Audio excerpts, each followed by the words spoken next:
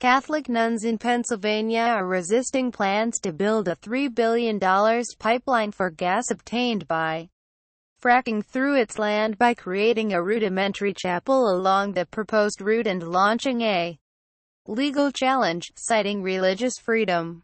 The Adorers of the Blood of Christ Order has filed a complaint against the Federal Energy Regulatory Commission, FERC, in a bid to keep the pipeline off their land. The nuns' lawyers argue in court papers that a decision by FERC to force them to accommodate the pipeline is antithetical to the deeply held religious beliefs and convictions of the Adorers.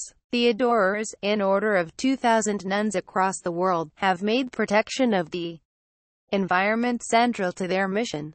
The plan for the pipeline goes against everything we believe in. We believe in the sustenance of all creation, Sister Linda Fisher, 74, told the Washington Post. The 183-mile Atlantic Sunrise Pipeline is designed to supply enough natural gas to meet the daily needs of more than 7 million American homes by connecting producing regions in northeastern Pennsylvania to markets in the mid-Atlantic and southeastern states, its website says. Atlantic Sunrise Pipeline. It is an extension of the Transco pipeline, which runs more than 10,000 miles from Texas to New York, and will carry gas extracted from the Marcellus Shale region since fracking was permitted by the state.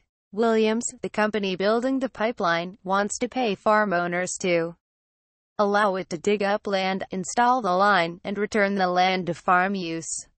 It has offered compensation for lost crops and regular inspections to ascertain if the pipeline affects agricultural output. About 30 landowners who refused to do a deal with Williams now face being forced to comply by a FERC order.